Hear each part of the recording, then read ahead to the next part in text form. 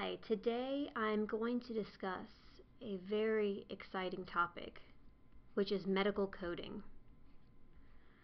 It's actually not very exciting, so that was a lie, but it's something that we're really not exposed to very much in medical school or even potentially in residency, and it's something that I would argue is very important because medical coding is what allows you to get paid. So let's talk about what medical coding is.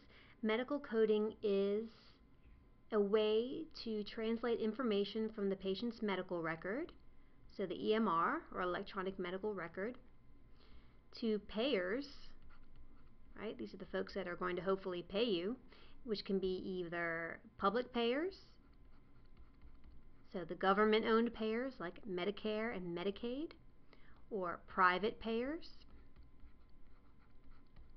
which are any sort of private insurance company like Blue Cross Blue Shield, Aetna, whoever are the payers that you're contracted with, allowing the payers then to hopefully pay you. So there are two different types of payments that hopefully come from the supporting coding, and those are the professional payments, which go to the physician, and the facility payments, which go to whatever facility that procedure that you're billing for was performed in. So frequently that's the hospital, but it could be an outpatient clinic, an outpatient surgery center, it could be a freestanding imaging clinic, anything like that. Now, where did we get the coding systems that we use today? So in 1996,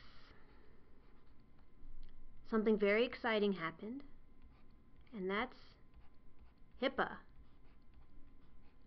I'm trying to make this more exciting than it really is. I hope it's working. HIPAA is the Healthcare Insurance Portability and Accountability Act. And HIPAA designated two different coding systems, they already existed, to be used to transfer this information from the medical record to payers.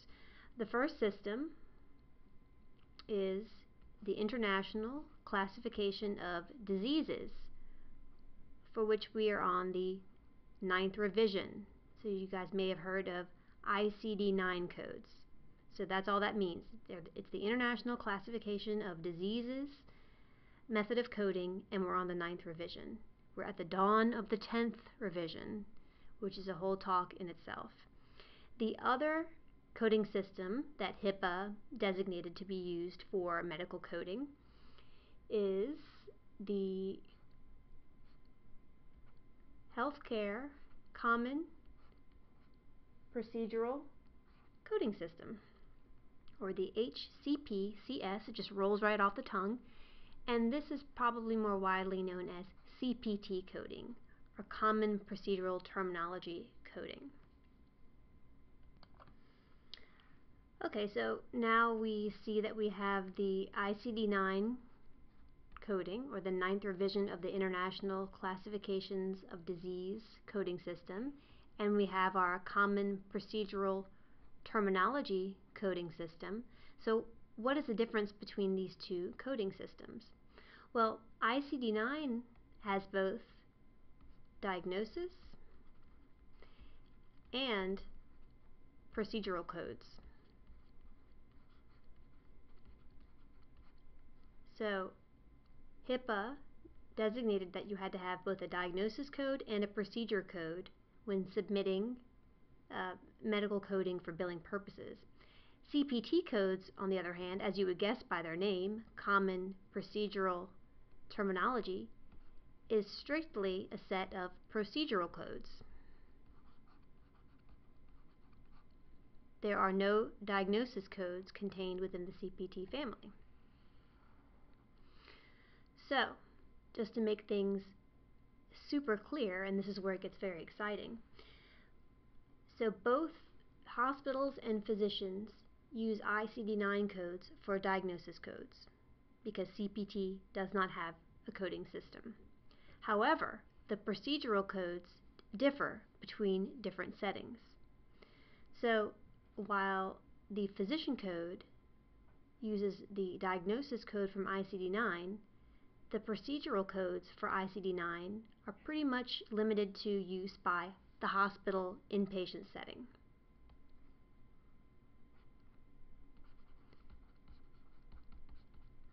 Whereas the procedural CPT codes are used in the outpatient setting and for physician billing. So things are always very easy and clear in healthcare, as you know, and this is an example of that.